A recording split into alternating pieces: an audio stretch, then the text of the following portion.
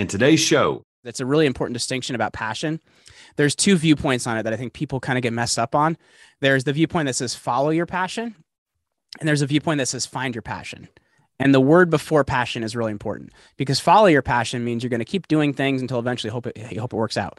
Finding your passion is an active process and requires a lot of damn work. You know, you got to do some things you like, you got to do some things you don't like, and you find passion.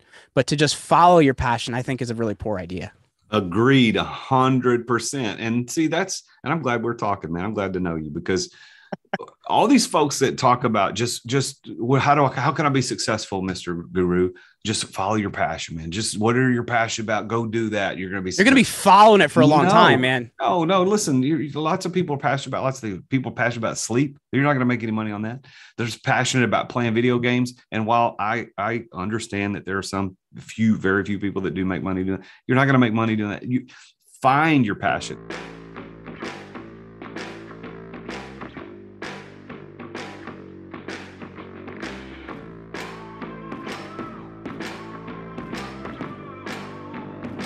In today's ultra-competitive business world, being a successful entrepreneur or business owner can be very challenging.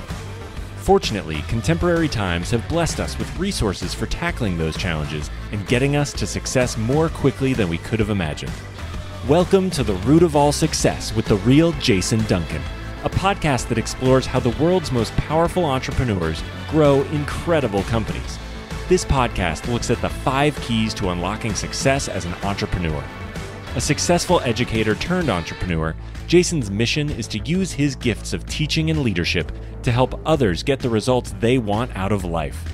Join Jason every week and learn the keys to grow a truly successful business. Well, welcome back to the show. This is the real Jason Duncan. Thank you for tuning in again for another episode of The Root of All Success. Man, I've got a really cool guest today. And what's funny about Jeremy Slate, who's my guest today, is that I was just on his show a couple of days ago, or the recording of the show. I don't know when he's going to release it. They always release a little bit later than the recording. And I get requests to be on shows, pretty frequently, and I get requests for people to be on the shows pretty frequently. And I honestly will take just about any show that somebody wants me to be on, because I want to expand my brand. That's the whole point of podcasting. And so Jeremy did a fantastic job with his show, hosting the show the other day, and I had a fantastic time talking to him. And it was a great show. Well, today, in my preparation, getting ready for my guest on my show today, I pulled Jeremy's bio for the first time, and I'm reading his bio ready for the show. I'm like, holy crap. Like I should have read that before I went on the show. So Jeremy Slate's the founder of Create Your Own Life podcast, which studies high performers. And he studied literature at Oxford University. He was a power lifter, and which we'll talk about a little bit on the show about how big his muscles are. You'll hear him as a 5'7" dude, how much he can bench press and deadlift. It's kind of scary, but he's turned into a media entrepreneur. And with his podcast, which I was a guest on the other day, it was ranked number 1 in the business category in iTunes, number 78 in the top 100 of all podcasts. And he's ranked one of the top 26 podcasts for entrepreneurs to listen to, both in, I guess it was 2017 and 2018 by CIO magazine. It was a top podcast to listen to by Inc. magazine in 2019. And he was named the millennial influencer to follow by BuzzFeed in 2019. So like I said, I went into that show and recorded that show with him the other day, and we had a fantastic time, and he did a great job, as he should, because he's an amazing podcaster. But I didn't realize how amazing he was and how successful he was until I was preparing for him to be on my show. So his Create Your Own Life podcast has been downloaded over 2.5 million times. He has over 100,000 downloads per month. He's also a contributing editor to New Theory magazine and Grit Daily. And he and his wife, Brielle, started an agency called Command Your Brand, which we'll talk a little bit about why they started that. And that's to really leverage the power of podcasting for his clients. So I don't have very many people on the show who are just podcasters, like this is what they do, but this is one of them. So please help me welcome the amazing, the one and only Jeremy Ryan Slate to the show. Hey, man, I'm stoked to be here. I know we just got a chance to do recording for my show couple of days ago, man. So it's nice to be here and hang out. Yeah. So we'll have to, and when you release the episode that I'm on with you, and then when I release this one with you on my show, we need to make sure that our editors both put the links to the reciprocal show. So because you've got a killer podcast, very highly ranked podcast. And I was telling you pre-show, I probably should have read your bio before I went on your show, because I didn't realize how big of a deal it was. I'm even more honored that I was a guest on your show. But you've got the show called Create Your Own Life Podcast, where you study high performers. And I don't know how I ended up on the show, but I'm very grateful that I was there. People need to go look that up. Create Your Own Life Podcast with Jeremy Slate. So Jeremy, let's talk, man. So this show that I do is all about entrepreneurs, man. It's how they became successful. Now, I also interview non-entrepreneurs from time to time, but it's really about success. So, but for you, like, do you consider yourself an entrepreneur? Like, tell me a little bit about what you think you are. But you're going to laugh at this, by the way. So as I mentioned, like, I'm too highly educated for my own good. And like growing up, I thought, like, I had this friend, my friend Juan, and he always wanted to be an entrepreneur. And I'm like, oh, it means the dude just wants to be lazy and do nothing. Because I had this idea that, like, you got to, like, just kind of work your butt off, like, to do anything. And then once I kind of realized as I got older, like, what entrepreneurship really is, like, yeah, now I would consider myself an entrepreneur. But I think growing up in a super, super blue collar family, I had these ideas of, like, business and entrepreneurship, like, wasn't really like a road for me. Right. My dad he's worked at 2 companies in his life. He just retired. He's 68 now. And, he worked at those companies forever. So for me, I consider myself an entrepreneur now, but I didn't think that door was ever open to me. And then frankly, I didn't know what the door was early in life. What is it about? Not every, but what is it about employees who sometimes look with suspicion and almost contempt at the entrepreneur they work for, saying, well, he's lazy or she's lazy, or all they do is sit around and collect the money that I work for? Where does that come from? That's really interesting. And I think it comes from the perspective of somebody not really able to create for themselves. Do you know what I mean? Like, they know that kind of the only ability they have, if they're a hard worker, like, they can get paid in what they're doing, but they have this inability to create for themselves and take those risks. So they want to take the idea of risk taking and make it a bad thing. Because when you look at it, right, like, an entrepreneur, maybe they put their house on the line, maybe they put their pay on the line, maybe they put their family on the line, whatever it is they put on the line to create that business. They took a huge risk. And for most people, they're risk averse, man. They're not willing to do that. And I think it comes more from a place of fear and a little bit of jealousy than anything else. I would agree. And it's really disappointing, especially if it happens if you see it and sense it in your own employees, which I'm glad to say it's happened very, very few times in my life as an entrepreneur, as a founder of a company. But when it happens, it's so disappointing. It's like, man, yeah. Like, dude, or dudette, whatever it is. Like, I hired you. I gave you pay your mortgage with, like, the risk that I took. And then in the days when payroll's tight, guess who's not getting paid? It's this guy, me. I'm the one. So I don't understand that. And so this all goes back to the reason I'm going down this little rabbit trail for a minute is this gets back to the entrepreneur, because the entrepreneur is someone who takes risks and innovates. That's my opinion of an entrepreneur. And so you have done that. You and your wife, Brielle, have done a great job of doing that with Command Your Brand Media and with what you're doing with the podcast. I mean, to reach number 1 in the business category is a significant feat that you've been able to do. And it took risk to do it. You don't just set up a mic and a camera and make number 1. Like, there are things you had to do. So tell me about how and why you got started in podcasting to begin with.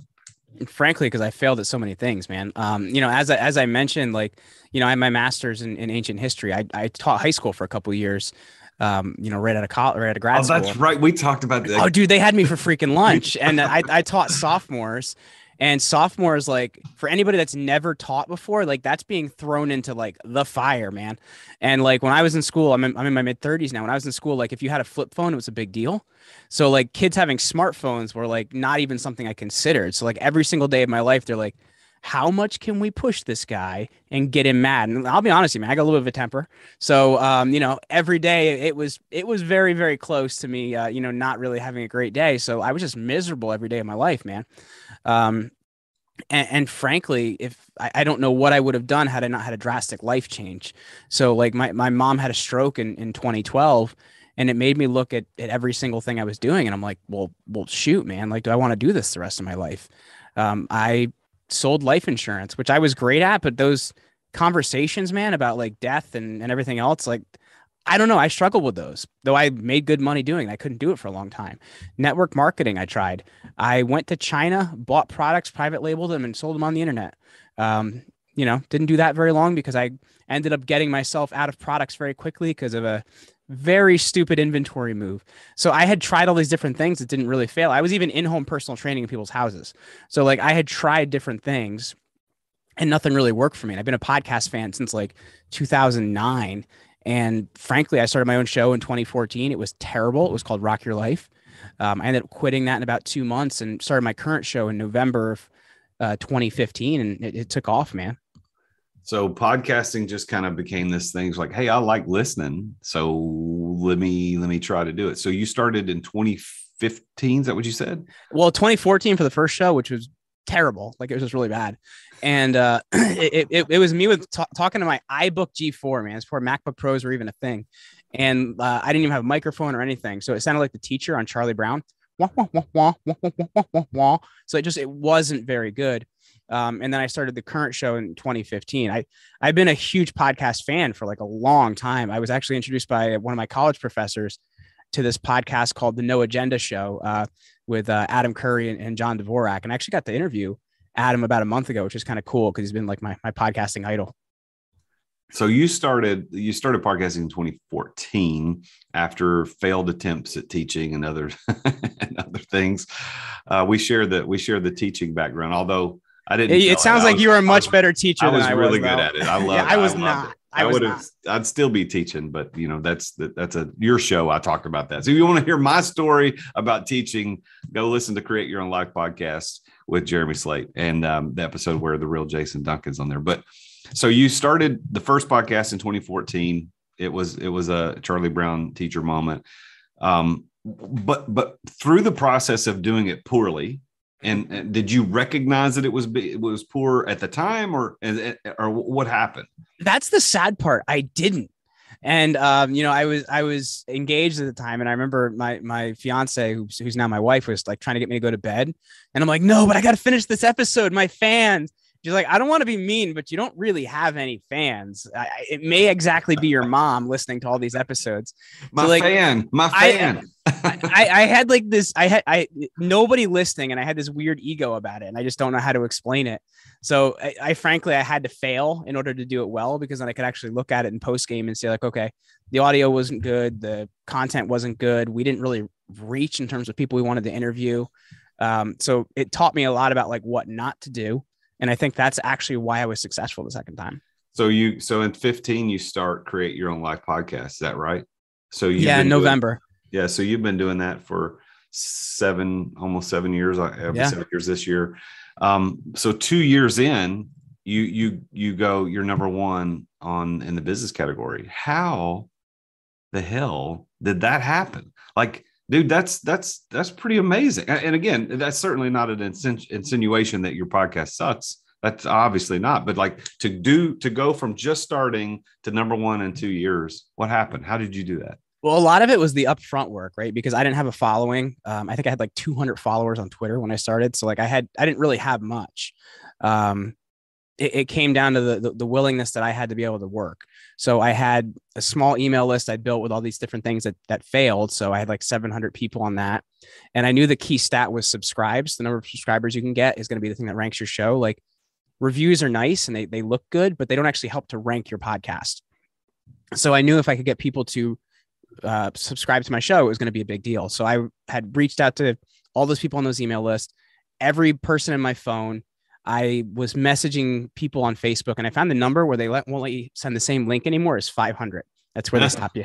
I did the same thing on LinkedIn as well. I sent hundreds of messages over there, and it got to the point where like I'd be in public with my friends and be like, you have an iPhone. Let me show you how to subscribe to my podcast. But I had finally gotten like enough traction early on to hit iTunes New and Noteworthy with it, which at that point in time was kind of still a big deal. It isn't really as big a deal now, but because there were 240,000 shows out there at that point in time. So getting an iTunes New and Noteworthy, you got 8 weeks of free promotion. And that helped me to really get traction early on. I had grabbed some good guests in the beginning, which helped too. So the kind of the traction with consistent good guests is something that really helped us to do that.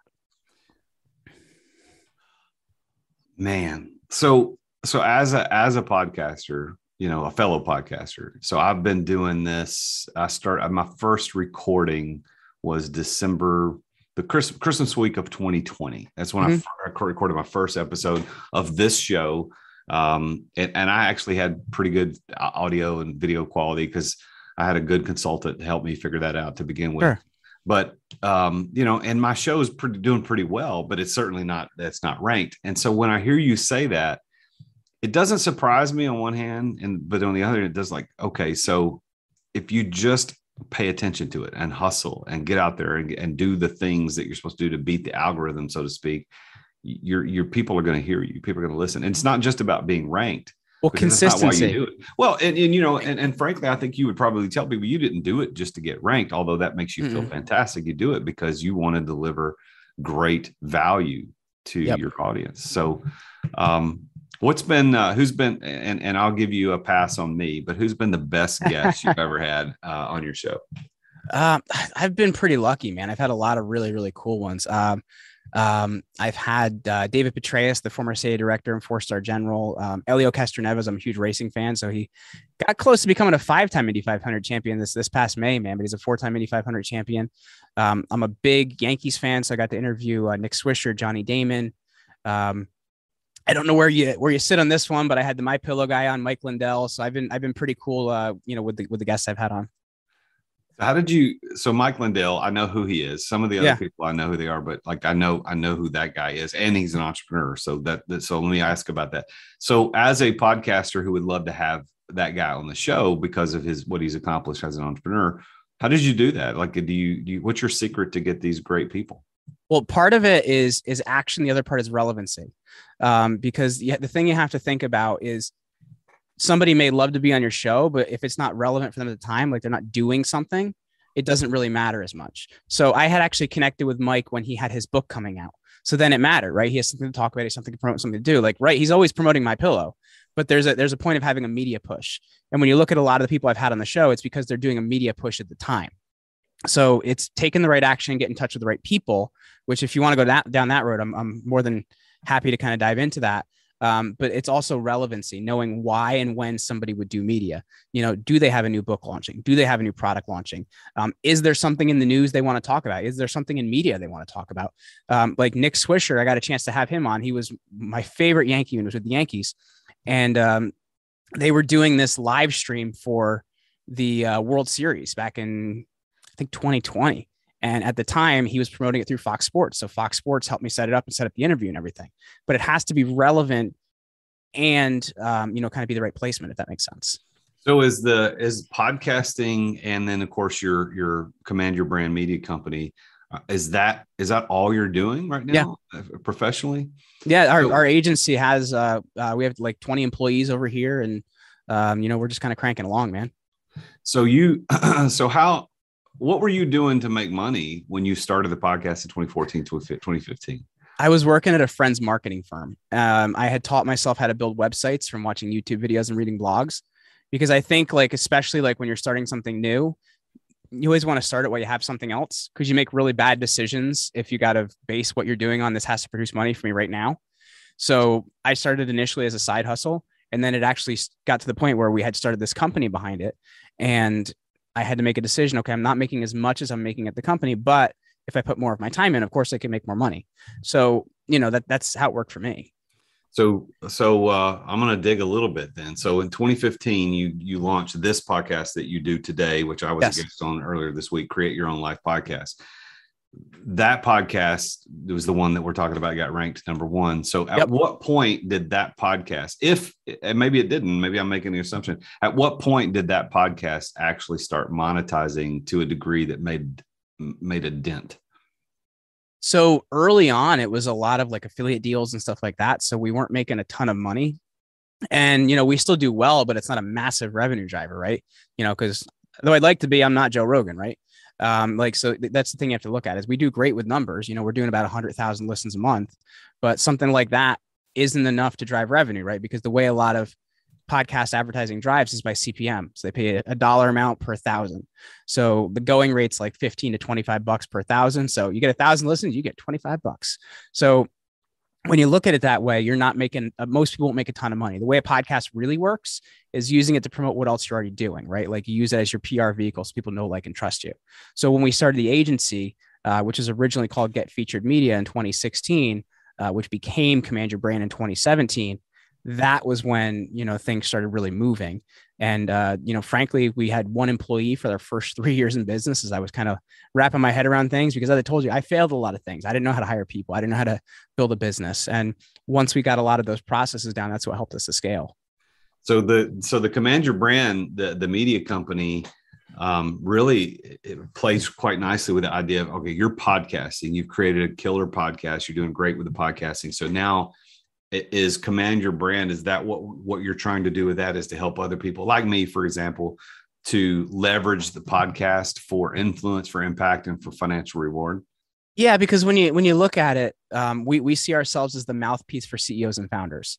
We don't really work well with other people in the C-suite because they don't have really the story of the business, right? So that's what I see is working with a CEO and founder. So what we really help them do is figure out how to tell a better story, how to position that story correctly, and then we help them find the right shows. Because here's the thing, you could have the right show, but I don't want to be rude, but if you suck, it's not really going to go so well. So it's a really, really vital point to being on the right. It's once again, it goes back to what we talked about before, relevancy and what you're doing, right? Relevancy is always important. So we're always helping our clients to be relevant in the right areas. So is your client base, are they people that are just promoting whatever the thing is? It could be a product, service, whatever it happens to be. And you're saying, hey, I will get you booked on podcasts. Or is your client the podcaster that you can get clients booked for their show? So we don't do show booking, because actually we tried that product like 5 years ago, man. And expectations are a little wild with that one. I actually had a call with a guy once, you'll laugh at this. And because we were kind of like surveying to see if like this is a product we could offer in addition to what we're doing. And he's like, so I want to have Grant Cardone, Tim Ferriss, and Gary Vaynerchuk, and I'll pay you $75 a booking. And I laughed at him. I'm like, okay, this is not going to be a really great vertical. Like when we talk to people, the expectations were through the roof. And I was just like, I just don't want to deal with that because it just seems like too many things to deal with. So what we do is the reverse, is finding the right shows to place people on. Now, a lot of our clients have podcasts, but we really find podcasts for our clients and help them to tell a better story. A big percentage of what we do is actually the storytelling aspect, because we really want to make sure you can deliver in the right way to the right people and teach. This is primarily a teaching platform. If you get on and pitch like you're the ShamWow guy, this is not going to go well for you, man. Like you got to really be willing to communicate and teach. We're going to take a break from our show right now to bring you our sponsors.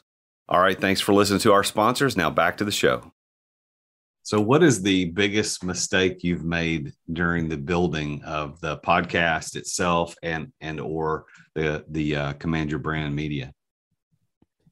Biggest mistake?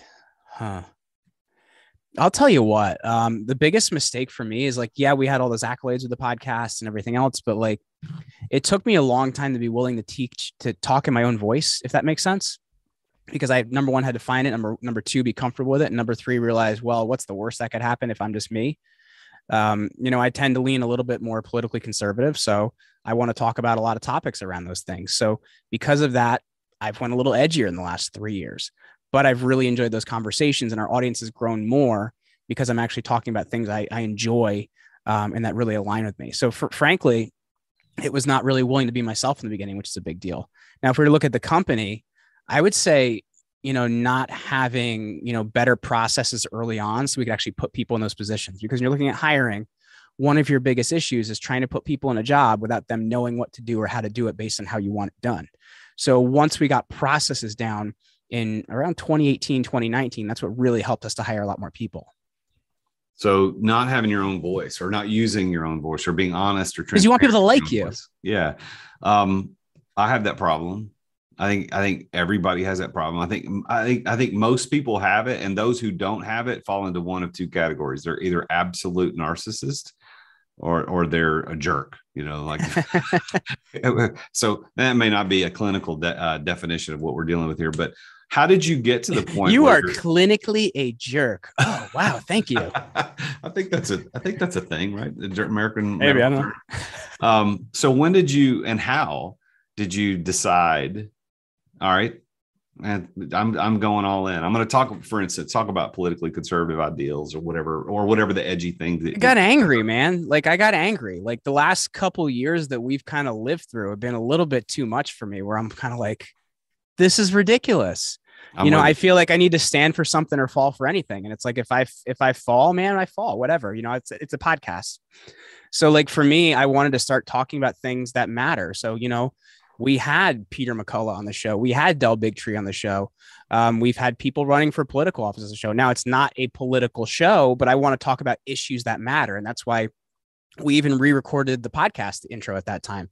It used to say, talking about like the lifestyle and everything like that. And now we say, hey, this is the Create Your Own Life show. We talk about things that matter, right? Because, another life coach or whatever, like that's great, but it's not going to change the world. Right. Not that, I'm not that full of myself that I think I'm going to make this giant world change, but I can help to move the dial a little bit, man. So for me, I wanted to talk about things that matter. I got mad. So did when Mike Lindell came on your show, how much did you talk about pillows versus the 2020 election? 95% of it was about pillows and building his business. The dude has an insane story. Oh yeah. I had heard him back on Imus back in the day. And he has this insane story about his drug addiction and like living in a crack house and sleeping in this cabin in the woods that he like found and stuff. And he like, found God, and it was a big turning point in his life and helped him build this business. Now, of course, we talked about election fraud because Mike's really into that right now, but 95% of it was about his story, which is pretty incredible.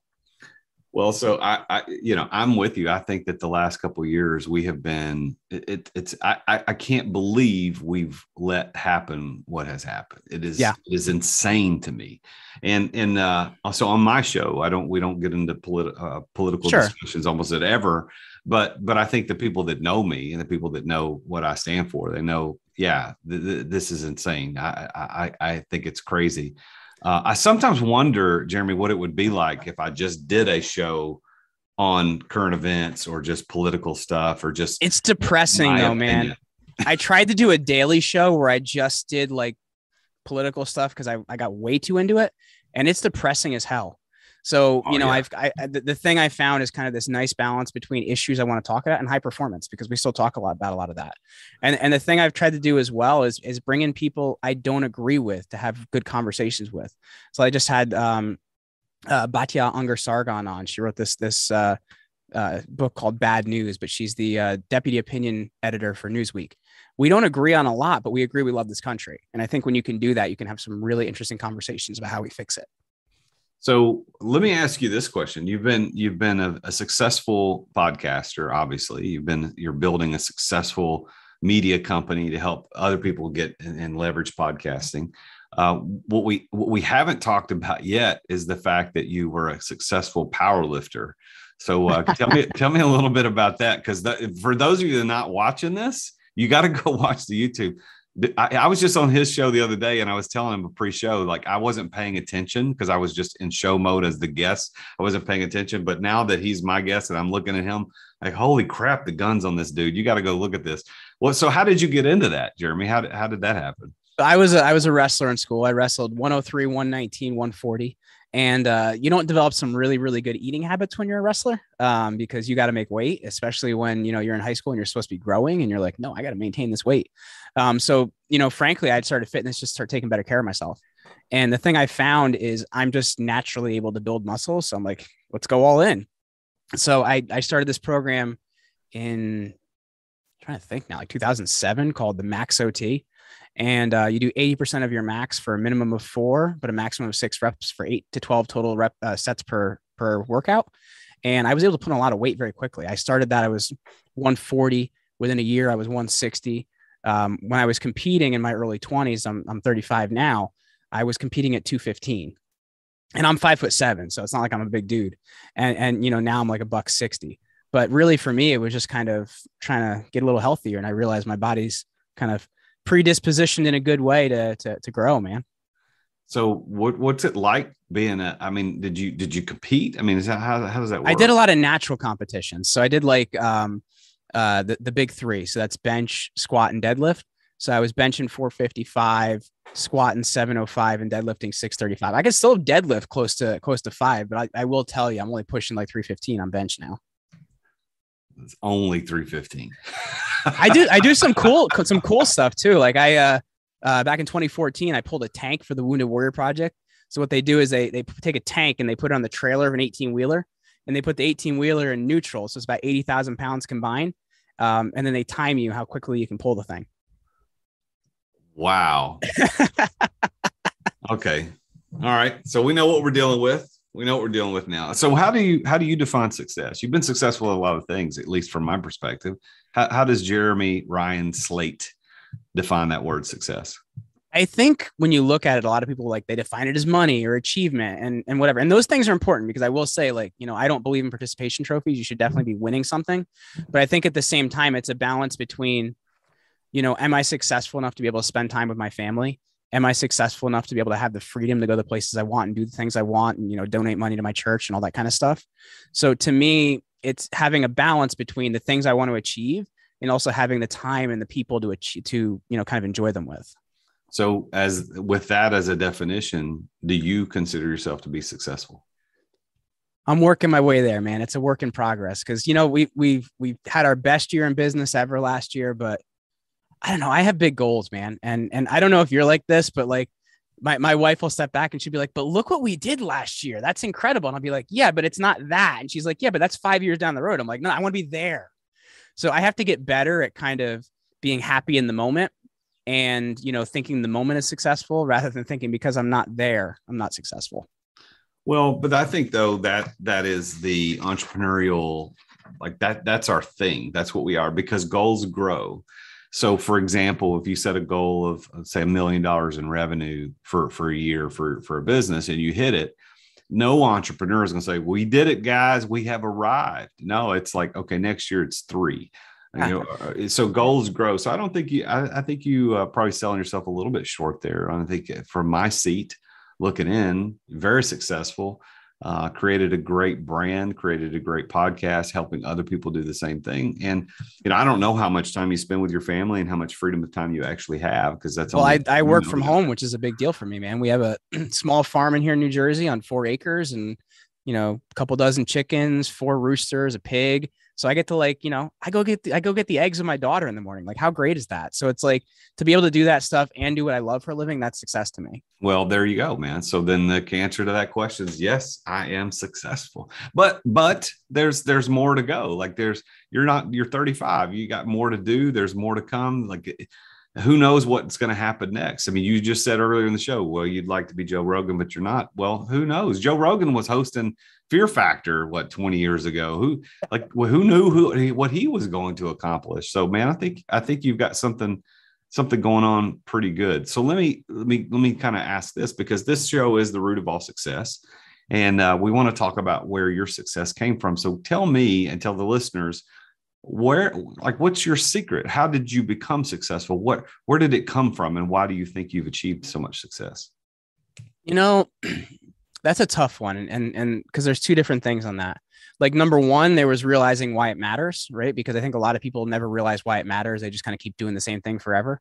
Like almost losing a parent when my mom had her stroke in 2012, that made me look at a lot of different things and being like, why am I doing this? Like, this doesn't really matter. You know what I mean? Like, I think that's one part of it. The other part about it is, you know, having good role models. You know, my dad is the single hardest working human being I've ever met. He started in the machine shop. He had a professional baseball career, which ended due to injury. He was a pitcher at only 5'9". So obviously your body doesn't hold up long and well, you know, pitching when you're short. So he started the machine shop at a company, worked his way up to being the VP of that company by the time he retired. So I learned what hard work was. So I think, to me, that's really where I picked a lot of that up is really from my parents. Initially, I didn't explore my own dreams, which I think is important because you want to explore the things you want to do. But I really picked a lot of that up because I had a really great and stable family. And I think that's really the value in family.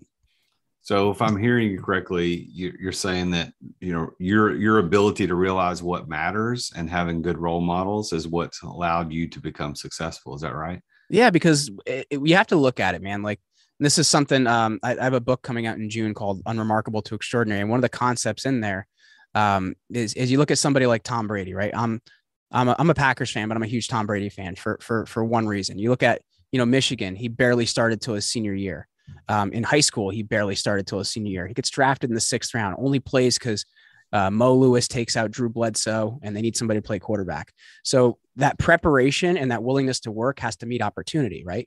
So the more times you show up, an opportunity is going to come. There's an Abraham Lincoln quote where he says, "I will prepare and my day will come." We don't know when it's coming. We don't know how many times it's coming, but you have to show up and prepare, man. Preparation, man. That sounds very familiar to the regular listeners to my show. There are oftentimes in the show, I go through these 5 keys of success that I've discovered after doing all these interviews, and preparation is one of the 5 keys. Yep. It's having the know-how to pull it off. It's being ready when the day is there. And what's funny, Jeremy, is that a lot of people don't know, they don't really recognize what they're prepared to be successful in. So for you, you're successful as a podcaster, immensely so. But if you go back and we kind of dig in a little bit and we think about, how and why are you truly prepared? How are you prepared for that? Sure, I think you realize what matters and you got good role models, but neither of your parents were podcasters or radio people, it sounds like. So what was it? Have you thought about it? Like what really did prepare me to be great behind the microphone and in front of the camera? I think it's the fact that I loved it so much. You know what I mean? Like I really have enjoyed. This is going to sound weird. I've been a huge fan of like late night radio. And when I mean late night radio, like I listened to like, there was this show in New York City called the John Batchelor Show, and he'd interview authors and he'd interview like famous speakers and political figures. And I always loved that show. So like, I've always had a huge affinity for radio, which eventually became podcasting. And so I think for me, it's because I love that. And I'm like, if I can just find a way to do this every day of my life, like I'm going to love that. And I do love that. So for me, I think it's finding something that my affinity aligns with hard work, right? Because you can't just love something and think you're going to make money on it, right? There has to be something beneficial in terms of how you can make money off of it. Yeah, and that goes to one of the first keys I've found of success is that of passion, which literally means being willing to suffer. So it's not just liking it. It's I'm willing to suffer for it. And you said hard work. It's like, am I willing to put in the hours? Am I willing to put in the reps? Am I willing to put in the time to get there?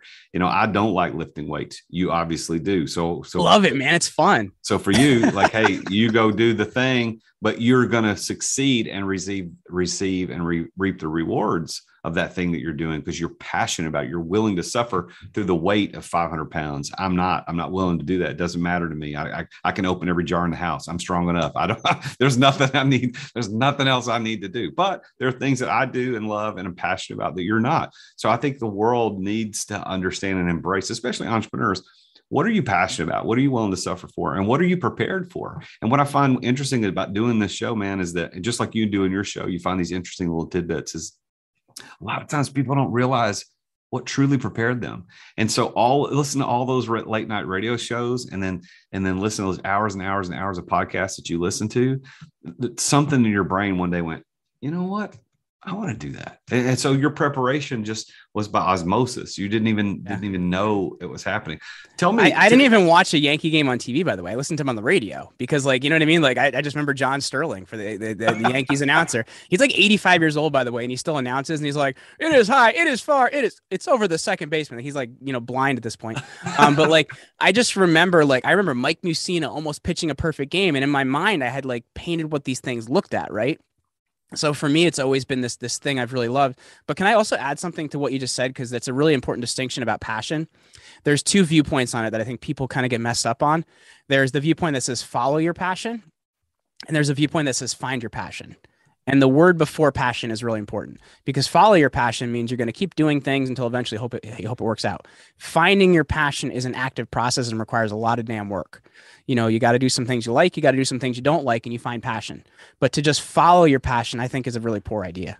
Agreed 100%. And see, and I'm glad we're talking, man. I'm glad to know you because all these folks that talk about how can I be successful, Mr. Guru?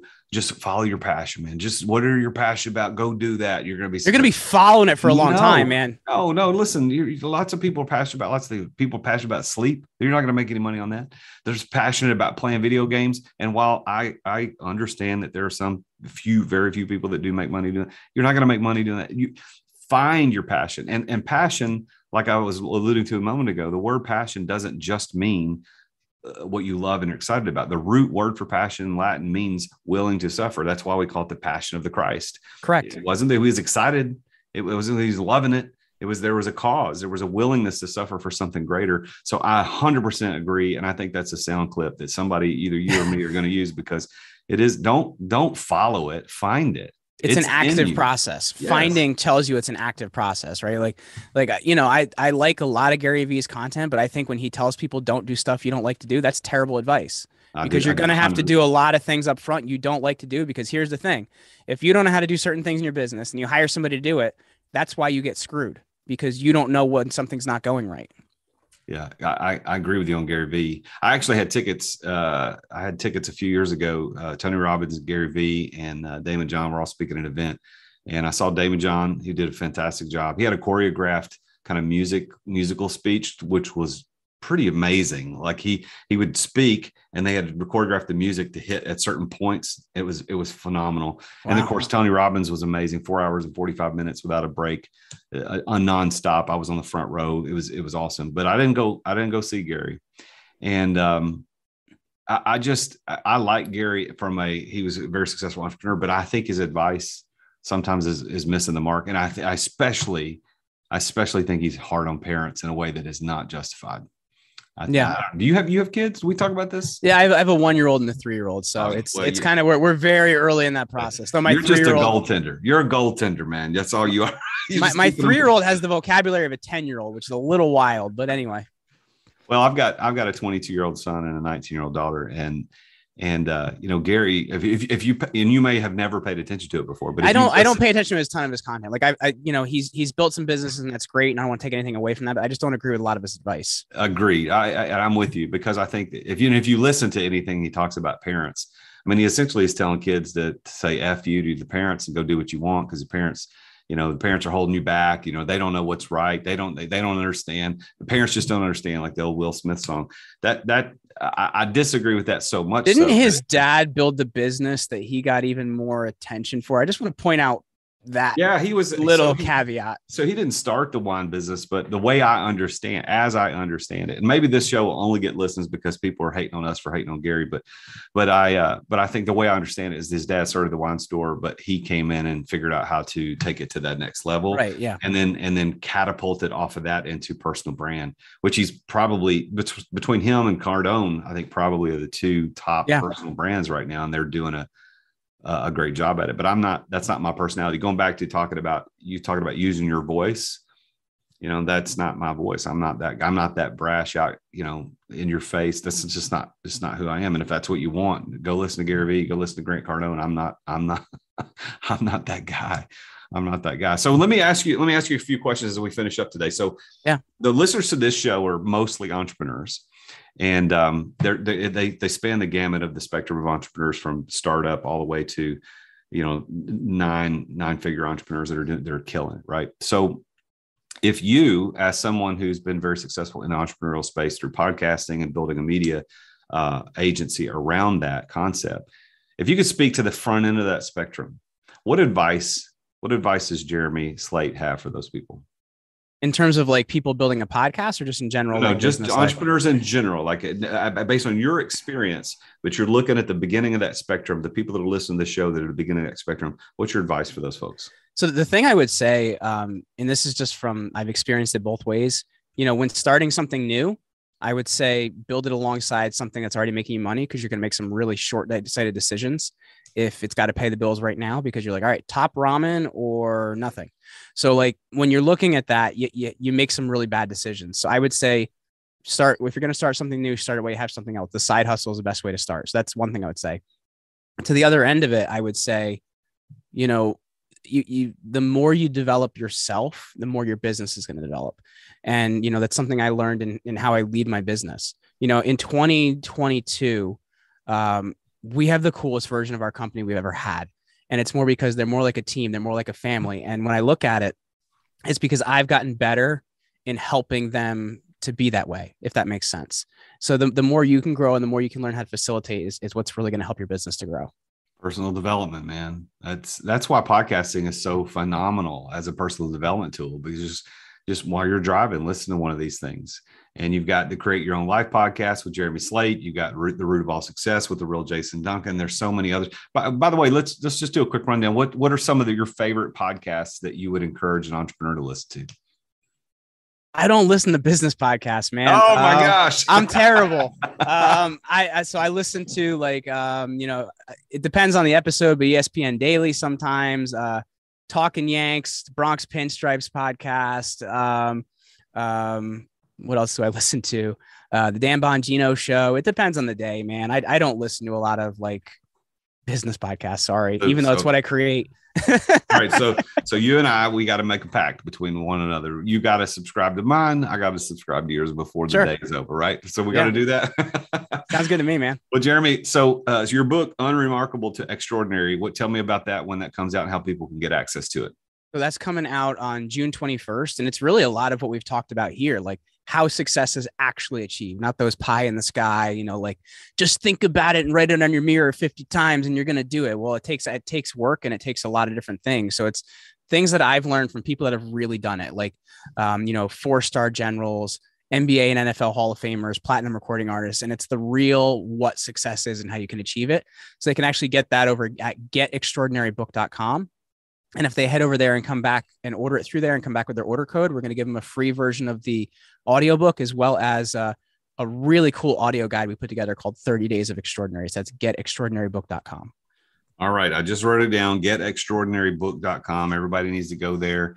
And when you go over there, if there's opportunity to tell them that you heard about it on the Root of All Success, make sure you do that. How would people reach out to you, Jeremy, if they say, hey, I want to get into the podcast game. I want some help with that. What's the best way to reach out to you about that?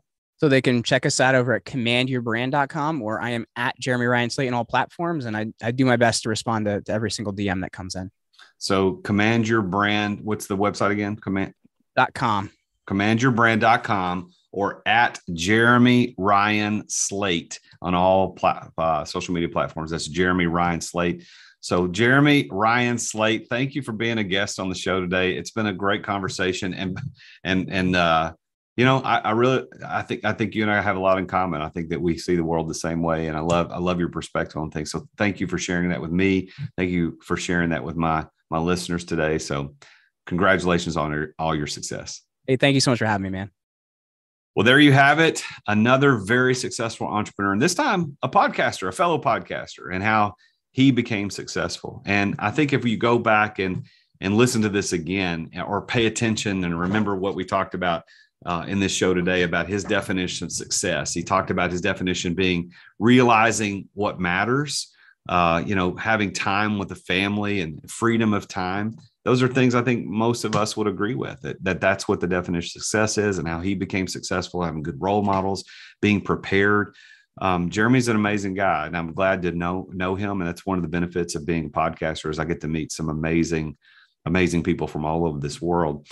He's got that book, Unremarkable to Extraordinary. It's coming out it's going to be released on June 21st, which is actually prior to the release of this episode. So June 21st, 2022 is when his book's coming out. And if you go to getextraordinarybook.com, you get some extra benefits. If you buy the book there, you get some extra benefits, some extra stuff extra content that Jeremy and his team will give you. But go check him out. Go look up at Create Your Own Life podcast. Make sure you subscribe to that. Subscribe to this podcast if you haven't already done it. And I want to give a quick little shout out. No names for sure, but there are a few people who just in the past day or two have come up to me and said, hey, Jason, and these are people that don't live close to me. We're not friends necessarily. We don't hang out, but are listeners to the podcast. And they say, hey, Jason, love your podcast, love listening to your podcast, and love your guests. And so for that, I want to say how grateful I am. Thank you for taking the time to listen. Thank you for taking the time to come out and say how much you like the podcast. And if there's a guest that you think should be on and you have that connection to that person, please connect me. I want to have extraordinarily successful people on the show. Ask them about their stories and their secrets to success so that you can benefit as an entrepreneur. So that's what I do. Now, my offer at the end of this show is going to be for you to reach out to me through therealjasonduncan.com/am I ready? Am I ready? And what that little landing page there is going to ask you about is, are you ready to begin living the exit lifestyle? Are you ready to begin living the life of freedom, of choice, and of time, like we talked about with Jeremy on the show today? Are you ready for that? Not like mentally ready, but is your business prepared for you to be able to step away so that you can do that? So my entire business coaching platform is about living the exit lifestyle. That's what the goal is you can live that exit lifestyle without having to sell your business. And I call that method exit without exiting. And if you want to know if you're ready and how close you are to that opportunity of stepping away, go to therealjasonduncan.com/am I ready? And there is an opportunity for you there to invest and a timeline evaluator. It's an exit timeline evaluator that I've created, spent a lot of time, put a lot of effort and money into this thing to show you through a series of questions how close you are and what steps you would need to take to get your business ready for that. It includes live coaching with me, one-on-one with me and or my team, where you can sit down and go through your timeline and look at how close you are. Maybe you're 5 years away. Maybe you're closer than you think. Maybe you're ready to do it now and you just need to change a couple little things. What's that worth to you? Make that investment in yourself today. Go to therealjasonduncan.com/am I ready? Well, make sure you tune in again next week when I talk with yet another very successful entrepreneur about his or her journey to success. Until then, I am the real Jason Duncan, and Jesus is King. Thank you for listening to another edition of The Root of All Success with the real Jason Duncan. If you've enjoyed this week's episode, we invite you to visit therootofallsuccess.com to access the show notes and other helpful resources. Take charge of your business. Grow it from great to incredible. Join us again next time here on The Root of All Success. This podcast is a part of the C-Suite Radio Network. For more top business podcasts, visit c-suiteradio.com.